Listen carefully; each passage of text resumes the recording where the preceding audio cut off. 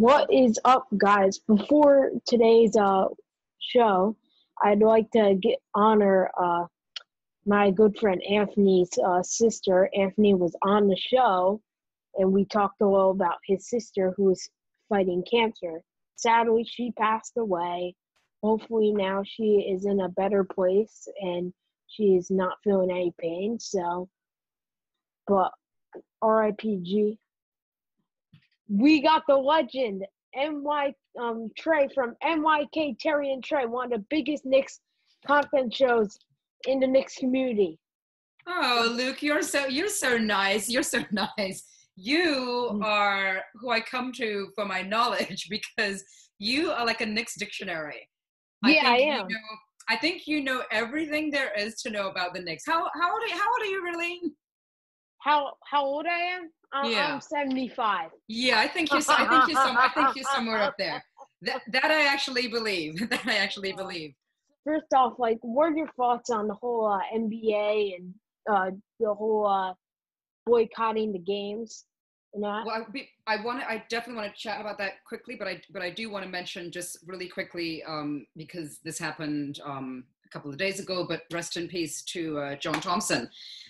Yes. From RIP. Yeah, and from Georgetown, such a big influence on a lot of these really big guys back in the day, and not just with their basketball careers, but I think he was also very influential as a father figure and sort of just teaching them about life, like a life coach as well. You see Allen Iverson and Patrick Ewing has lots of respect for him, and Dikembe Mutombo, Alonzo Mourning. So definitely had a lot to do with their careers. But let's get back to today and what we're dealing with I guess the Black Lives Matter and just being socially conscious of what's going on. This is not a new thing for athletes to get involved in stuff like this and to make a protest and to make a stance about something. Colin Kaepernick sort of started a lot of the movement a couple of years ago. And then Craig Hodges, who played with the Bulls back in the 90s, when they went to the White House, he wore a dashiki. And he was not allowed to give the president anything, but I think he gave the president's secretary a letter.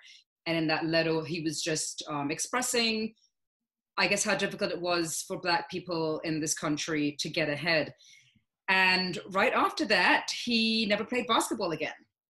And so, both him and Colin Kaepernick felt the effects of sort of speaking up at a time where it wasn't like the fashionable thing to speak up, or it wasn't like the thing to do. And, he lost a lot of money because of it.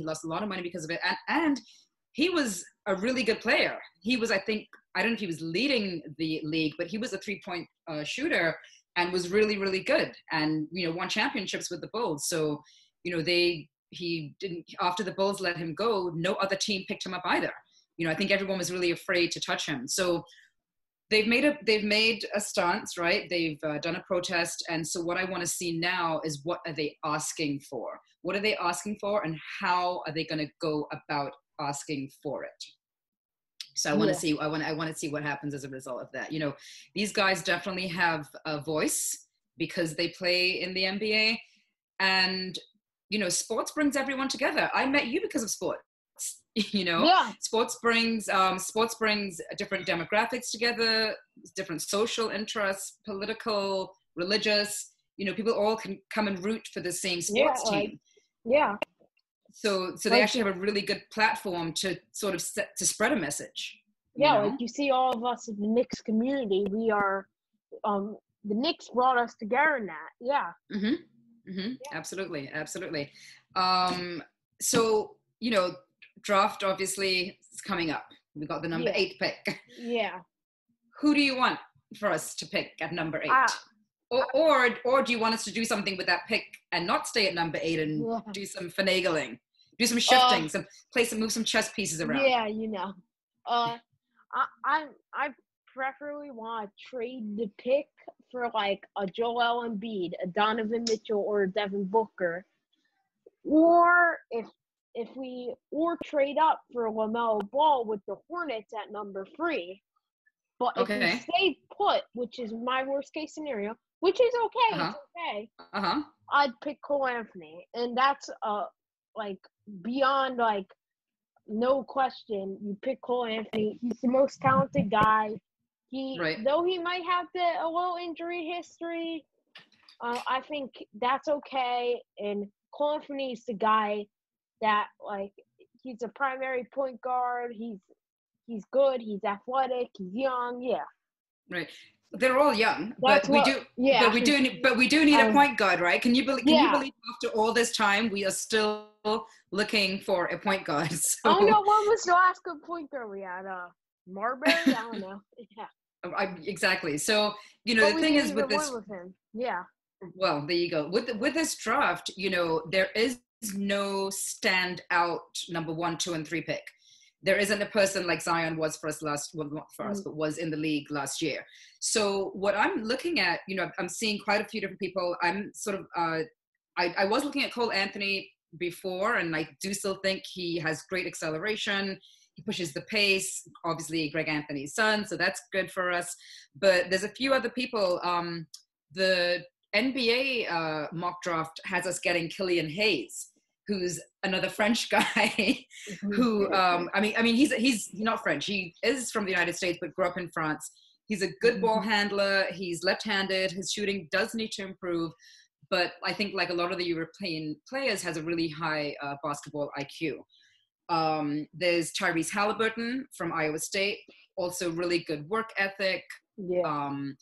You know, he is an unselfish player. I really like to see when these young guys come in and they are able to really have the awareness of the rest of the team and see that it's not all about an ISO game, because I think it's very easy to get caught up in that, especially in high school and in college. You're the star player, you know, everyone's cheering for you. It's really easy to get caught up in, I'm going to the basket and I'm scoring, or I'm dunking, or I'm hitting hitting threes. So it's nice to see young players that can see more than that and beyond just because listen, when they get to the NBA, they are not going to be the star player anymore, right? So that's something they have to observe from that. There's Obi Toppin, who has really good mobility, a lot of speed, explosive player. You know that the Knicks would love to see. We like explosive players. We like players that are flashy and have that explosiveness. I think also, I want to keep saying Kira, but it's Kyra. Kira, because we're also used to Kira from Death Note. You remember the show Death Note? It was Kira, the Japanese guy. Yeah. So, but his name is Kyra. So Kyra Lewis from Alabama, also really good speed, really good awareness, good rebounder. He is still really, really young and small, and because of that, he shies away from contact. So he has that mobility, but he's not a big guy where he's going to run into someone, right? But to me, that's going to come with, you know, once a lot of these guys are coming in at, you know, 19, 20, 21. So the next couple of years after that is when they start bulking up, they start eating right, and they start putting on size. Just naturally, they're putting on size. So there's a lot of different options. There's a lot of options. What do you think about, though, later on in the draft? Because it seems to me that the better choices and the more value are actually between 15 and 30 in the draft. So what do you think about later on in the draft? I haven't really done my work on that yet. I've really been focused really on if we're staying put at the 8th pick. I like Halliburton is okay, but I just feel like there's no he's not that standout player. But there's no crazy standout player, but Cole Anthony, I feel, is the closest to that. He'll bring back the excitement. And and he's from New York, he's New York born. Yeah. He grew up under former Nick. I think he really loves that type of stuff. He you see his attitude. He's like that guy that wants to take on the Garden, take on New York. He has that killer mentality, and also I feel Tibbs does good with he did amazing with Derrick Rose as a point guard. So that gives me tons of hope for a guy like Cole Anthony. Right. You just mentioned Tibbs. So obviously we had this huge head coach search, looking for the right coach for us. How are you feeling about the pick? About us picking Tibbs and having Tibbs as our new head coach? Let me just mention that he is now, I think, the 14th head coach we've had in 20 Yeah, in seasons. 20 years. That's a lot. That's a lot. I know. Yeah. I'm very happy about Tibbs. I definitely, that was my first choice. Mhm. Jason Kidd, like, I wanted him. Same with Mark Jackson and who else did I want? Mike Woodson. No, right? I didn't want Atkinson. You didn't want Atkinson. Yeah, I felt he was kind of like he gave me a Fizdale vibe. I don't know what it was. Oh, okay. But look at what he did. Look at what he did for the Nets. Don't you think that he did a pretty good job with the Nets? Yeah. So here's the thing about the Nets and that. Like the net. Like I feel that D'Lo kind of built himself on his own from just getting an opportunity.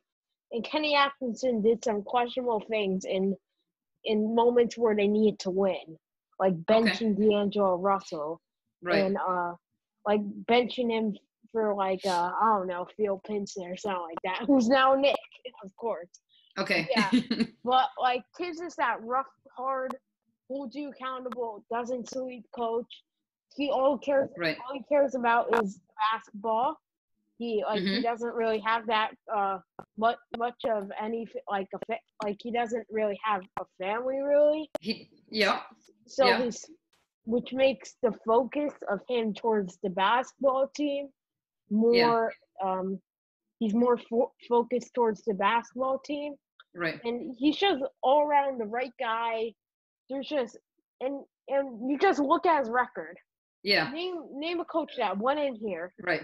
I mean, winning records since Jeff Van Gundy. Well, I was going to just say Jeff Van Gundy, who Coach Tibbs worked under for 9 years. Right? I didn't even realize that he was working under him for 9 years. So, yeah. So initially, I was leaning towards Kenny Atkinson. Yeah. Only because I felt that being a younger person, and with the league today being so player forward and being so much more focused on the player, I felt that he would have fit better with us. However, now that we have Tibbs and I'm looking into him, I realize that he is a hard-nosed coach. All he does is coach. All he eats, drinks, and sleeps is basketball. Not having the family could be a plus in that aspect, right? I've heard he's one of those guys, even when he wasn't coaching and didn't have a job, that he was one of those guys that still looking at the tape, still looking at, So I think that he's definitely going to give the team a direction. And I also think he's going to be a great developmental coach, especially for our young team. So I'm looking at guys like Frank. If Frank stays with us, I don't know if he will or not.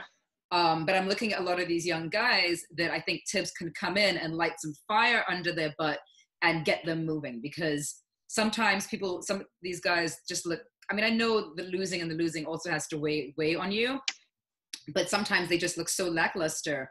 And I'm like, come on, guys. You look at Kevin Knox out there. He's like, he just seems like he's sleeping on the court. Like he's sleeping. He should have been with Jeff Hornacek. Oh my God. No, Jeff Hornacek wasn't sleeping. So I'm so sorry. Not Jeff. Jeff Hornacek was coughing all the time. It was Phil when Phil came. He was the one who was sleeping. Phil. Yeah, and I was so upset about that because, obviously Phil, amazing resume, right? And I think we just got him too late. He was done. When he came in, he was done. It was almost unfair. He was like, I think it's different with Tibbs because Tibbs, he's younger than Phil was when he came, and he still definitely, I feel Tibbs has around 5 years. Yeah. Oh yeah. Yeah. I could definitely see that. Like Phil, we just got too late, and it was just an unfortunate situation. It sure was. But Tibbs is a great guy for our players and that. Like, our players, it's not like Karl-Anthony Towns and Andrew Wiggins where they're like a bunch of sleeping, just play Fortnite and that and do all sorts of stuff like that. Right.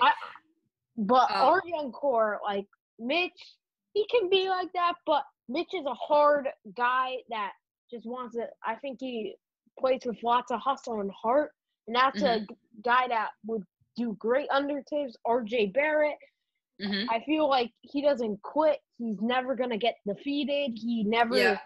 like, you never see RJ just sweep on the court and feel defeated or something. At Summer League, actually, I remember watching RJ, and obviously his family is there, and it's the Yeah. first time he's sort of playing on this big field, not field, but in this big arena, and Yeah. he wasn't hitting shots. And I remember, even though he wasn't making the basket, his energy level never changed. Like, he was still giving it his all. And I really like that about RJ. And that's why I feel that he is, I don't know if he's going to be superstar status, but I think he's going to be a really good, solid piece for the Knicks. And I hope that he stays with us. One of the things that I don't like about the league, and I know it's part of basketball, so I get it, but I don't like that these players change teams so much. I like when a player stays with a team for at least a nice solid 5 years, because then you can identify that person with that team. And when they come and they say, oh, I really want to play for New York and I grew up being a Knicks fan, you can really believe it. You can't believe it when they're saying it 1 year and then next year they're gone. You know? So I do think that RJ is going to be here with us. But back to Tibbs a little bit. He also they have also surrounded him with also really good developmental staff of assistant coaches. Mike Woodson. Mike Woodson's got pushed so much further back at this point, but I was thinking more like Kenny Payne, and then William Wesley, and then there's another guy that they just got. Last name is Bryant. Johnny Bryant. Johnny Bryant. Who might be able to Donovan bring Mitchell. Donovan Mitchell, right? Donovan Mitchell's they're playing tonight, right? Yeah, I think they are. Or something. I think it's the Mitchell and Murray show tonight. They actually said that the two of them, I think, have scored the most points. There's some record that they just beat, but they've scored the most points, I guess, in playoff games since like Michael Jordan. Since the 90s when Michael Jordan was playing. The two of them together have scored some ridiculous amount of points. So it's literally right now become the Jamal Murray and Donovan Mitchell show. I would really like to see Donovan Mitchell come over here. Oh I think my God. I think he would be a really nice fit for us. You know what I like about him too?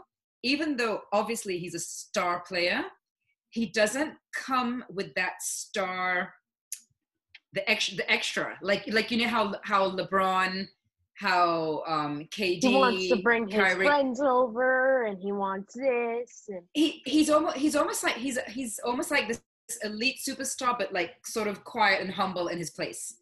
Yes, that's what I was gonna say. He seems like a down to earth guy. He reminds me of like how Melo was. He was very like that, and I feel that Melo or like Donovan Mitchell, he's from the New York area, and I feel that's what's gonna really matter. Is you need guys that are like native New Yorkers, people that watched the Knicks growing up and were close to the team. They went to the Garden every night. They knew what the energy was like in the room. Like people like Tom Thibodeau, like all sorts of people. I think RJ Barrett did that some. And also Donovan Mitchell, like you see him, he's talking like, oh, I went to games so much when I was a kid with the Knicks and that. Yeah. Right. So yeah, he would be a nice piece for us. What I don't want to, even though I know we need a star, but I don't want us to go chasing stars. I don't know if that makes sense at all, but I don't want us to just I don't want us to be like hungry for the star. Like I think we made some really good decisions after we didn't get KD or Kyrie or Zion for that matter. I think we made a really good decision in getting all of those short contracts that right now give us a lot of cap space and trading opportunities, right? So I'm interested to know what the front office is discussing and what are they looking for? Are they looking to pick someone really, I mean, obviously you want to pick someone good in the draft, but are they looking to move up and to get a higher pick? Because I don't know if it's necessarily worth it in this draft. I think this draft is so fluid and so kind of open that, pick the best person for your team, right? For your team right now. And are we trying to, obviously we're trying to win games, but are we trying to be in the playoffs next year? or are we trying to develop what we have and get there in a couple years? Because they've done that before, where you get these big star players, like when Melo and Amari came, and then Amari ended up getting injured, right? And so then Melo was left sort of like by himself, and we spoke about this yesterday briefly. But how do you feel about when Melo was here playing for us? How did I feel about Melo? It meant the world to me as like a Knicks fan from this generation. Melo was like a god to us Knicks fans. He was that guy that came in there. He was like the only star I really watched play in a Knicks uniform, which means the world to me. And I feel we just need that winning energy back. And for someone like me that hasn't really seen lots of Knicks win, I just want to see a winning team. I don't care if we just get eliminated in the first round. If we can be like that every year, I don't care. Like, if pretend we were like the Portland Trailblazers, for example, with like Damian Lillard, and they don't get far in the playoffs. There's no expectations of getting far in the playoffs. Maybe the most conference finals.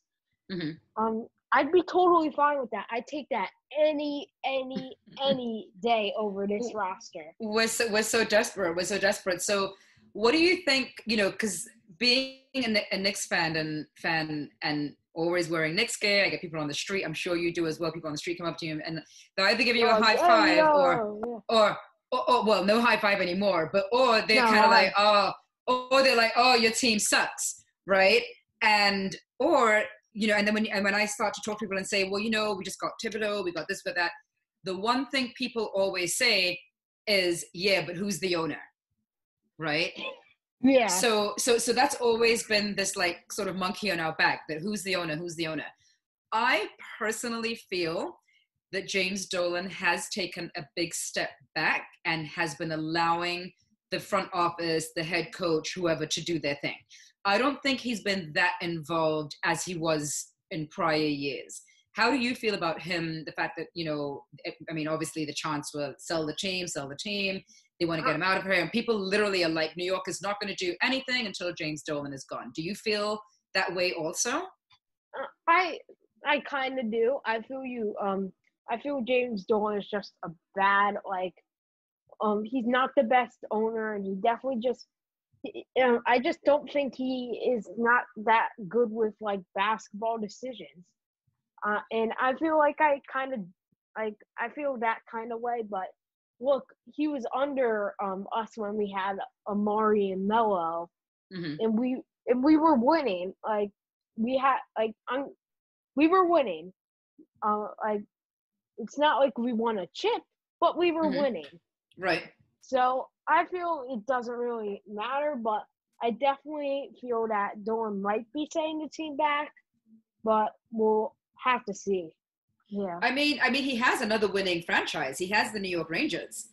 Yeah. Right. And they do great. So to me, the same way that he operates with them should be the same way he operates with the Knicks. I know that he just might not be the best basketball mind. But is he really in there making decisions? I guess we don't really know that, right? If he's making decisions or if he's what strings he's pulling when it comes down to it. Yeah. I don't really know. Though I feel Tom Thibodeau is pretty in charge with his staff and that. And what I really like about Tiz is he just wants the best talent on his coaching staff. Doesn't care about connections. Doesn't care about all this weird stuff and connections and all that. I understand connections, but he just wants the winning people. He wants the most talented people. Enough with connections. Enough with this. Enough with that. This agent. This that. Just bring the talented people in, and we'll win. Right. Well, I think that's they did bring always been the problem. Yeah. Right. They did. Well, see, how I feel right now is that we do have a talented staff now, and there are some connections there because they have worked together in the past. Tom Thibodeau and Leon Rose have had the connection.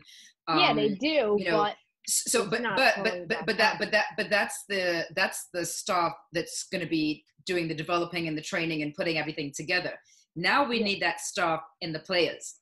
Now we need to see players that are going to be able to live up to that, and that these guys are going to be able to work with. Something I wanted to bring up, because there's been no basketball at the Garden, obviously, in forever, but I brought you to the last Knicks game, the last game that they actually played in the Garden. Yeah, we went to the last Knicks game. Isn't that kind of crazy? We would have never thought that, right? I never thought that. And yeah. I don't know when we're going to be back. Maybe not a year or something like that. Until a year or something like that.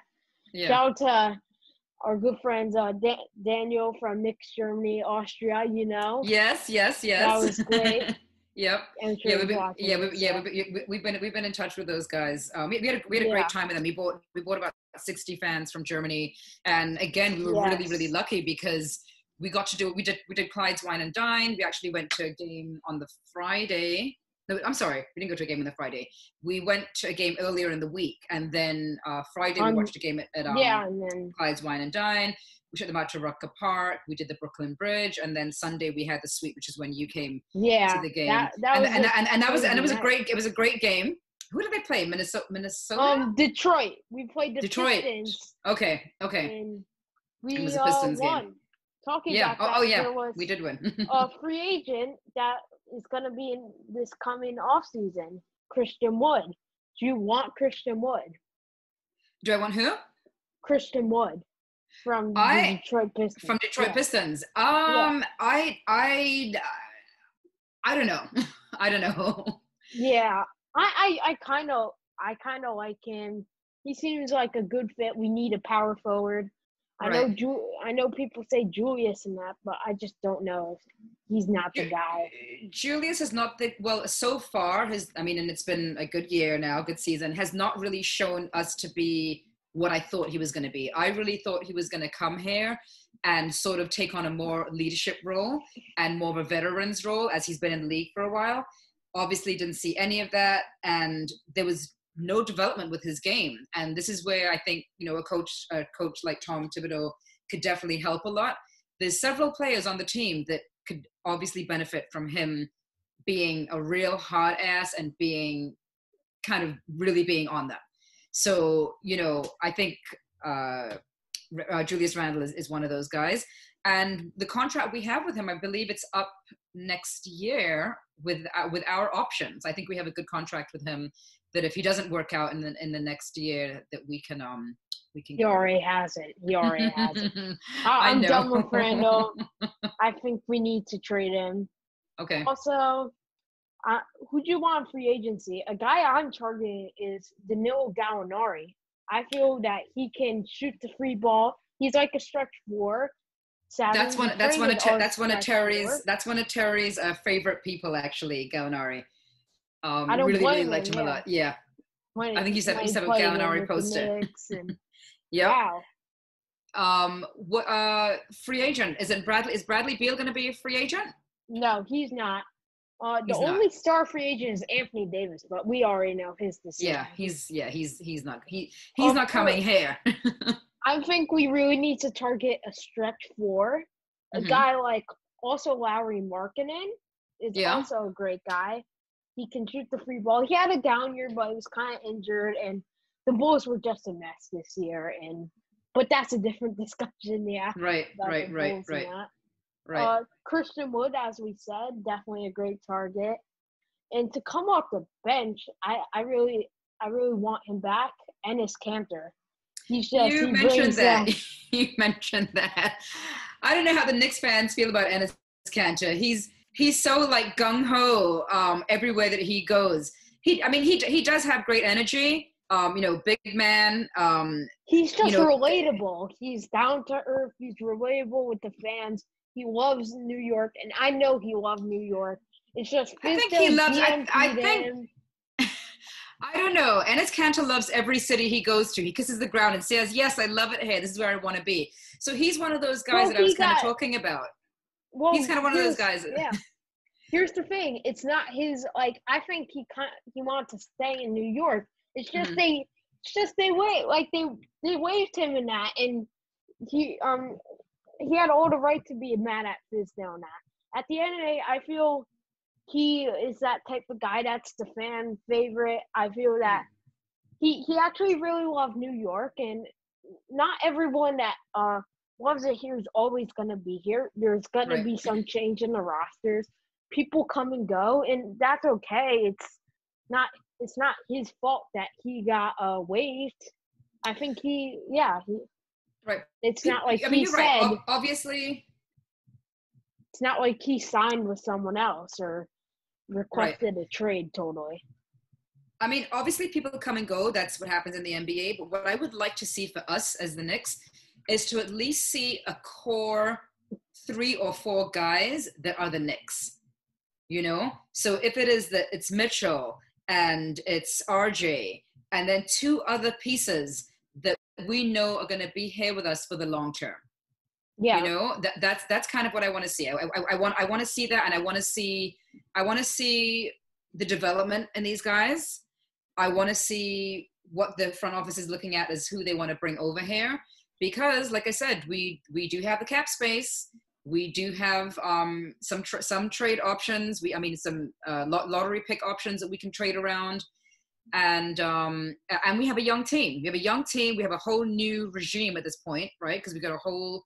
Mills is gone. Mills is gone. Perry. Well, the funny thing is, so Mills is gone, right?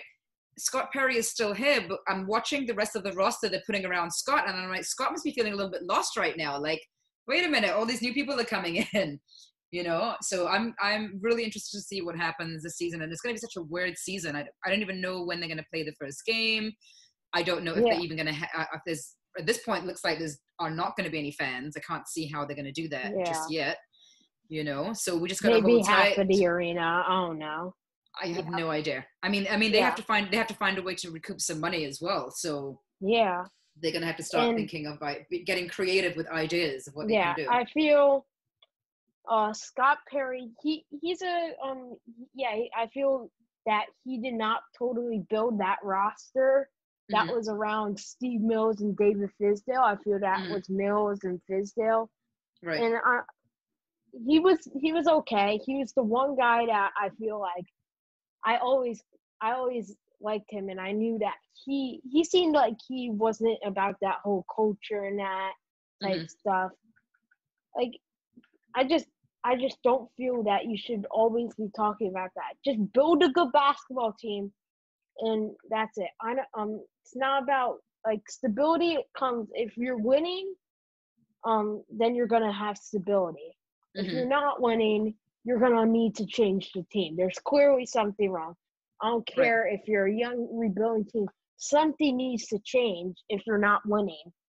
Well, they've been changing and changing and changing. That's all they have been doing is changing. So none of these guys have really had an opportunity. I mean, who's the oldest player when I say the oldest player, not age-wise, but the oldest player on the Knicks right now is Frank Ntilikina, which makes no sense. And you know I love Frank, and I will support Frank wherever he goes. But I completely expected him to be gone a while ago. Every time any rumblings came up of trades or anything, I always thought that he was going to be gone. And I'm shocked that he's still here. I love that he's still here. But I do know deep down, I sort of feel that Frank would do so much better on any other team. And I hate saying that, but now that we have Tibbs being a developmental coach, he could actually be a really good piece for Frank. He could be a really good presence for Frank. And I feel Frank is going nowhere anytime soon. And I feel Tibbs will develop Frank. And if Frank can't develop, I feel you can't blame that on Tibbs, because Tibbs is a top defensive coach. If Frank doesn't develop, that's what Frank plays. So Tibbs should love Frank. Actually, Tibbs should love him. If Frank doesn't turn into like a 6-man type player, or for example, let's say like a Tony Allen in the next year or two, I feel it's kind of like I know that's a little of a too high of a bar, but it's actually kind of not. It's not. I feel that he can develop Frank into like that type of player. If he was able to develop like Jimmy Butler and Luol Deng, I have hope that he can develop Frank in that. Yeah. Talk about Jimmy Butler and the Miami Heat. Oh my goodness! Did you watch the game last night at all? Oh yeah. The Yeah, Heat are on fantastic. fire right now. Yeah, he's definitely stepped up a notch. Back to Frank. Frank seems to be prone with that groin injury. You know, it's like he plays a few games and then has this groin injury. The thing about Frank, what I've seen is that when he plays with confidence, he plays a different game. He plays a different game. He comes out with a different kind of energy, and it's like he's sure of himself. Thing is, Frank is a very almost like mathematical player. You know, if you tell him to do something, he's going to do it, which is why I think under Tibbs could be really good for him, because he's going to have the direction that he needs, the coaching that he needs, and hopefully some of the playing time he needs.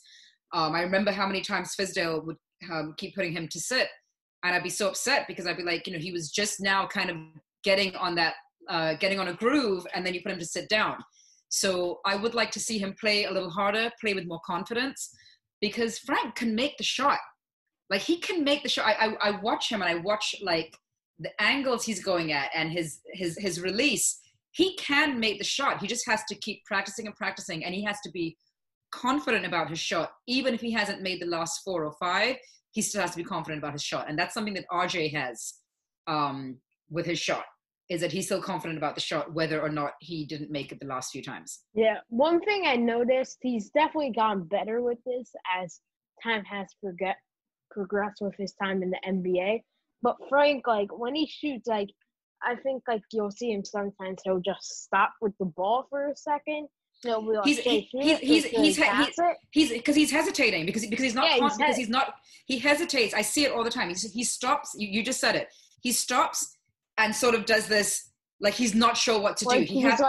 He's like slow motion shooting that. But you don't know. He's like, am I gonna pass it? Or am I gonna shoot it? So that's confidence to me, because it's almost like he's second guessing himself.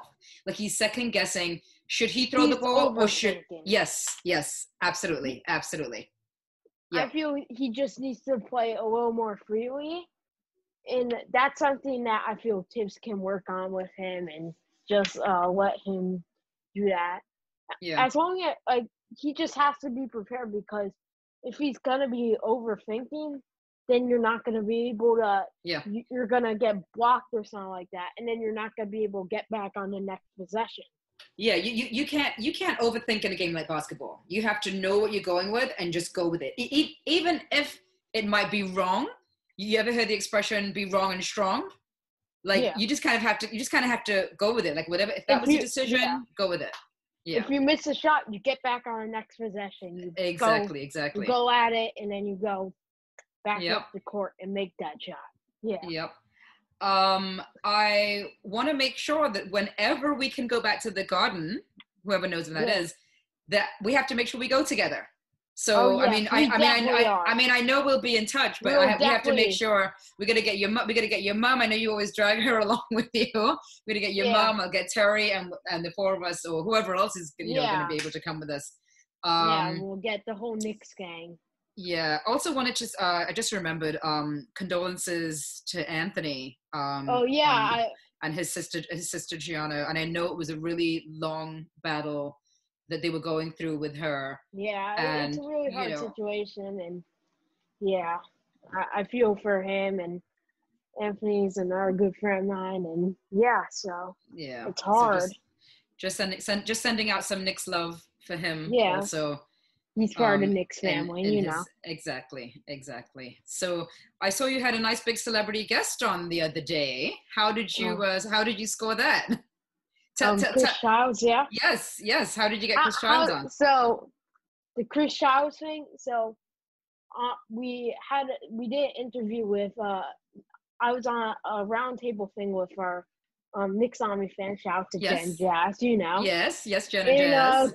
We were talking about the Knicks, Chris Childs. We were talking about the new coach of the New York Knicks, Tom Thibodeau, who was a candidate at the time before he was the actual head coach in Knicks. Right. And Chris is a huge fan of Tom Thibodeau, so we definitely talked about that. And yeah, so we got him on. So it was right after Tibbs got hired. Okay. I remember talking to him that Saturday, and then How did you make that first connection? That's what I'm asking. What do you mean? What do you mean? I remember talking to him on Saturday. How did that even happen? That's what I want to know. how Was that through OmniFan? yeah through Okay. Jen Okay. Jazz. Okay. Okay. Yeah, they Okay. gave me Gotcha. that opportunity, and yeah, Okay.